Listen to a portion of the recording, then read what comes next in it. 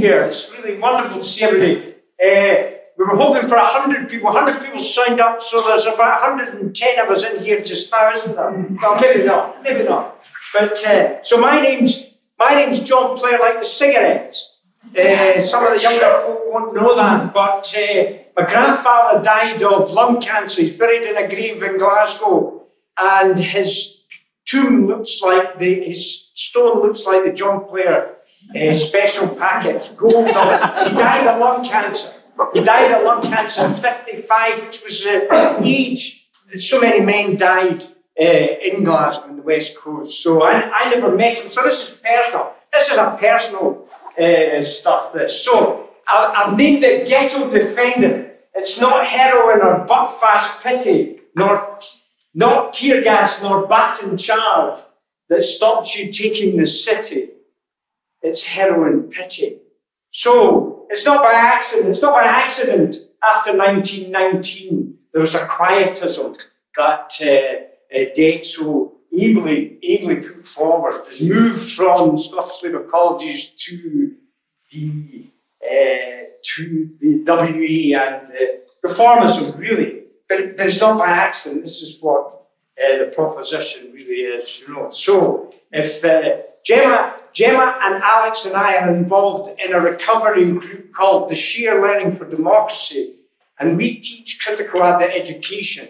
We look at the structural issues beyond the 12-step program. We look at housing wise and whose interest is it? And that's the question I want. In whose interest is it that we're all fucked?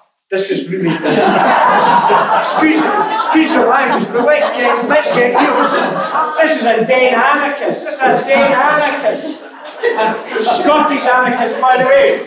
But the thing is that E.P. Thompson, I have to take issue about E.P. Thompson. He called it the making of the English working classes, heroic, historic text, because the history of the Scottish working class is different. It's different. It's a different class history. So, Gemma, we'll hit that. That's the clash. The clash will get back to that hardcore punk straight edge and towards a less fucked up society. That's so there's now a kind of movement coming about straight edge, abstinent anarchism. That if we want to make social revolution, we've got to get clean. So that this is by Nick Riotfag, which I really Nick Riotfag, I wish you were here for. Okay, next one. So the idea is here, towards a less fucked up world, sobriety and anarchist struggle, which was really initiated by the Black Panthers. Capitalism plus dope equals genocide. So it's in the interest of the capitalist class that we're doped out of heads, especially the Black Panthers. We'll come back to that. So looking back in history, there was a mass insurrection in Scotland in 1820 with the leaders being hung, people being deported and jailed, and in an attempt for universal suffrage, for parliamentary reform, for home rule.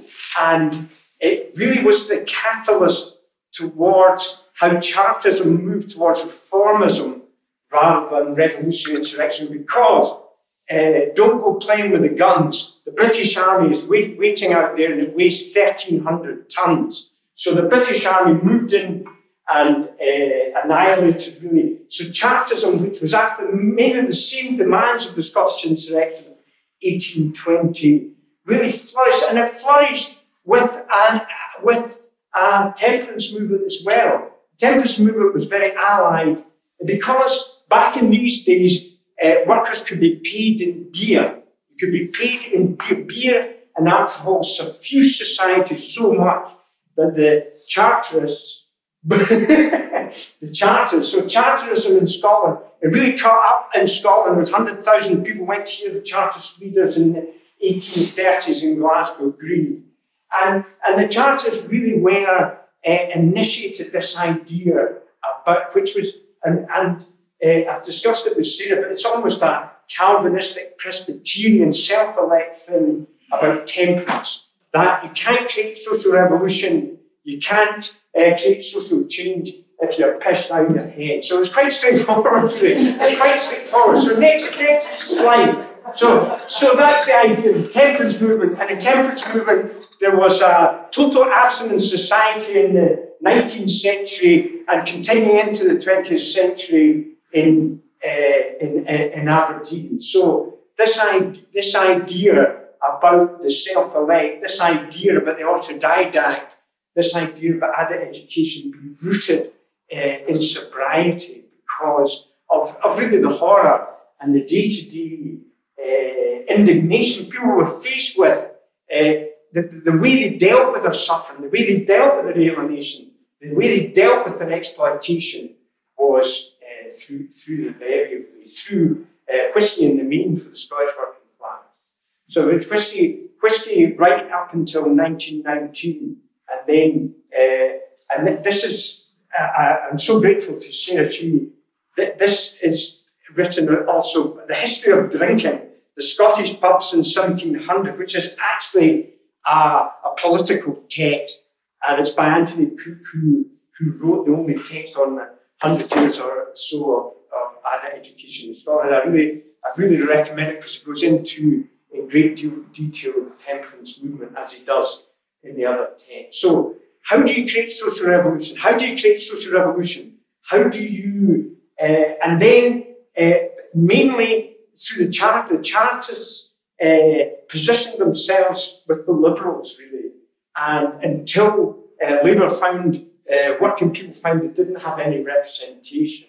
So that one of the initiators of this representation was Keir Hardie. And Keir Hardie really represented the Independent Labour Party, and Dek talked a wee bit about it, which is, again, this is all about subjugation, the subjugation history of our people, the subjugated knowledges that we need to unveil. As adult educators, Wendy, as adult educators in the trade unions, we need to unveil our history. We need to, because it's not by accident. None of this is by accident. I think any of this is by accident. So Keir Hardie, Home Rule for Scotland. This is a founder of the Labour Party, the founder, and temperance reform. So the temperance movement had two ambitions: moral astray. So I'm going to persuade you to stop babying so much. I'm going to persuade you to, or I'm going to initiate prohibition. And this is where my lovely pal Joyce will come in. The failures of prohibition, but. James Maxton, one of the leading ILP leaders, moved in the House of Commons bills for prohibition. And prohibition, the temperance movement did succeed in stopping drinking on a Sunday in Scotland. So it had the prohibitionists had some success. It wasn't just a failed social movement. It wasn't a field social movement, but it was very identified with a moral kind of judgment. It was very identified. It was identified with Presbyterians and almost a Calvinistic kind of approach. But so especially Keir Hardie was anti-monarchist. He was anti-monarchist and anti the ruling class in Scotland, and he was an advocate of temperance reform. That, again, it's not tear gas nor baton charge that stops us taking the city at buckfast and heroin. So, boom. And then, excuse the date here, 1879 to 19. We're not there yet, John. If Extinction Rebellion are right, which I really recommend everybody gets stuck into, and John's Extinction Rebellion, we're not going to make that figure that John died. So again, it's part of the subjugation. He was jailed for the proclamation of the Soviet in 1919 in George Square, where they took English tanks, and it's nothing to do with Mansfield or the English, but they kept Scottish tanks in Pollock shields. They wouldn't let the Scottish, in case there was a federation between the workers and the soldiers. So it was put down, and he was jailed And I think Harry McShane, I used to go and see in the 80s, he jumped ship and as an adventure. And I don't think Harry was temperate, but it was a great. John McEwen was sober. That's my point. That was just coming to me. John McEwen was absolutely teetotal. He came really from the church in Glasgow and was educated through the churches before really getting into a secular and Marxist analysis of economics. And when he was giving lectures, I mean, Dek would know the numbers, but it wasn't just 50 folk, if you know what I mean. It was packed out in Govan Town Hall and stuff like that. I heard it was 1,000 people at some of his lectures. But it was very didactic. I'm being didactic after an input, but it was very the words of the worthy, really. So, and this is the thing about the Independent Labour Party. But the thing about the Independent Labour Party was opposed to the war. So that the irony is that the licensing bodies, the breweries, and this is where Finley's really good, totally supported the First World War. They really supported it. They promoted their staff to go and fight in the First World War, free drink for anybody in the war, and they disregarded, they whipped up this, what is similar, the continuity and change of right-wing populism. They whipped up this antagonism towards the Independent Labour Party, who were the biggest tea drinkers in Scotland. They loved drinking tea. So this really was the important bit to it, the trauma. The body keeps the score, the trauma of the Somme, where 1 million people were killed, and they're not sure how many Scots were killed there. You'll give you a kilt and some pipes and some whiskey, and you're that first over the top. You know what I mean? So the breweries and the licensing board were very allied to the notion of the British state and British patriotism by the ILP were against it. So moving on with the ILP, and the thing about the ILP, I just have to say, it wasn't just a Christian socialist heaven on earth sort of organisation. It had a radical wing that sent volunteers to fight Franco and were allied with the Partido Obra Unidad Marxista. And that's Jimmy Maxton up there. And next one, wind up soon. Right, and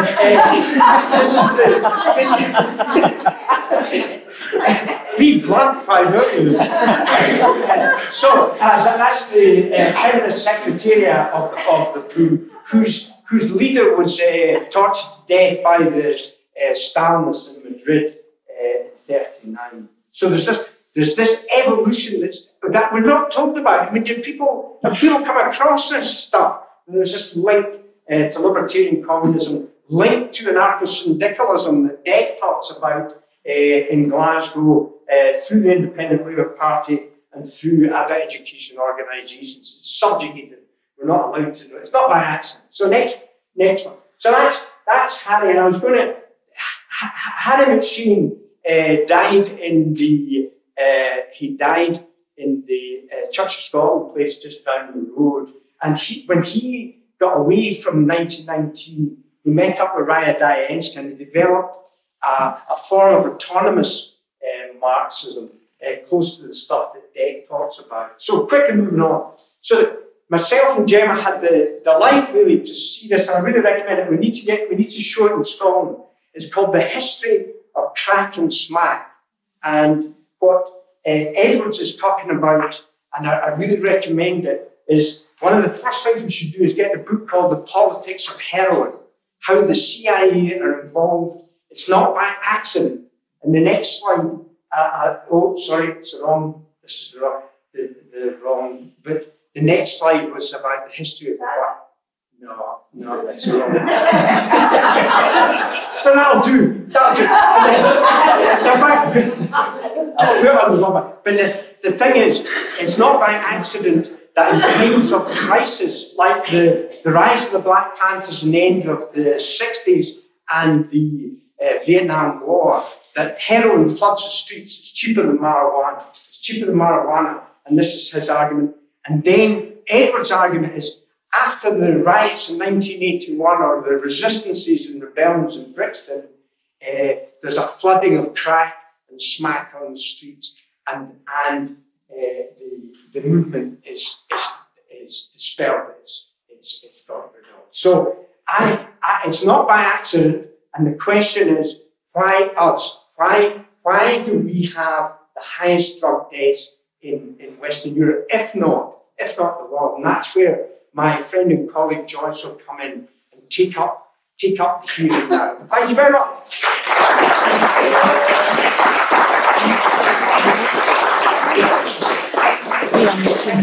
How do you follow that?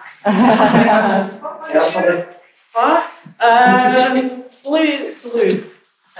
And while we're doing that, I hope I managed to make some links between all of these things. So Joyce, I've been involved in Dixfield for about 30 years. I obviously was a young woman when I started, working mainly with women and children, women who are drug using women and homeless people, mainly who were using alcohol at that point. And of course, this is the crossover now, is that we don't have big separate populations. We have people using lots of substances all together at the same time. But yeah, how do you follow John? I'm not sure. I'm going to offer you some invitations, I think. That's what I'm going to do. And then at the end, we've got a question, and we really want to hear from some people about how we take where we're at now in terms of recovery and also the real massive crisis that we have about drugs, particularly in this city, but specifically in Scotland, and what we do with that and what the role of adult education is within that, and adult learning. So I'll say a wee bit. I do think this is I think it's a hopeful ending of the day, yes. So this is about pedagogies of hope and recovery, but it's also about not leaving folk behind. Yeah. So that's kind of what I'm inviting. Okay. So John's talked a lot about this. The kind of background. I just love that picture. Lips that touch liquor shall not touch my mouth. Look at them. They're just like, what an incredible bunch of women, aren't they?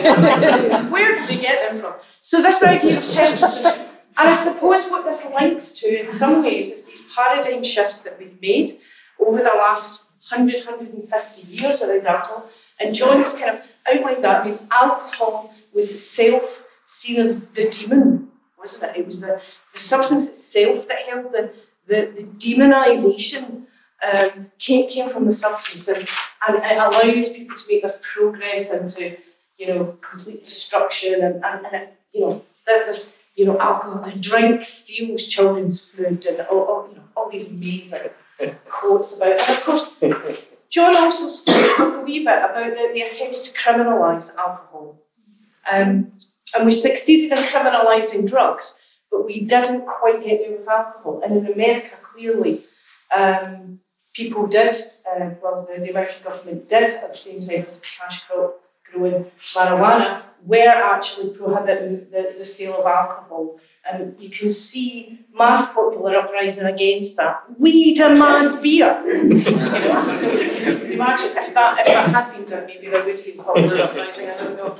Maybe in Glasgow, I don't know. And I think there's some really, and John's covered some of this, so I won't spend too long because I want to get to where we're at now. But, I think we saw, I think the Independent Labour Party particularly saw the drink as social waste. It was a social waste. So, it was a waste of the economic, physical, mental and moral elements of all of our lives, and it was a deeply political issue. And the invitation really comes from Keir Hardie. He says, the man who can take a glass or let it alone is under no moral obligation for the sake of the weaker brother who cannot do so, to let it alone. So here's the invitation that Keir Hardie is making. Let's all not take drink, or in fact any other substances. And I want you to sit with that invitation, because some of you may already be there, yeah, because there have been many people here, many of us in recovery, yeah, who will not be taking drink or drugs. And what he's saying in response to his stepfather's own drinking, so he's an affected family member, yeah, is we should all not imbibe. So those heading to the double after, go on, Dasha. I'm just offering you all that invitation, yeah? Okay. What probably happened is that we moved from seeing the drink as the problem to almost individualising people as the problem. Yes, and that's what we've been. We've criminalised drug use. We've seen individuals as the problem in this kind of neoliberal discourse. And I think what has happened is a very powerful revolution in the last, since 2008 really, since our drug strategy changed, a revolution of recovery. Yeah, and we have some people here. We've got Anne-Marie from the Recovery Consortium as well. I couldn't possibly. I could spend 15 hours telling you what the recovery movement's doing. It's vast. It's huge. It's epic. It's amazing. Yeah, it's absolutely. There's communities. There's colleges. There's cafes. There's hubs. There's a whole communities being. There's a new community being established down in Ayrshire about people living together in community. And you know, I just can't begin to tell you the amount of adult education, the amount of learning that's happening that we probably need to capture much more robustly, actually. What's going on? What are people doing? We need to capture that really, really, really strongly. We've created experts by experience, and we're literally building communities.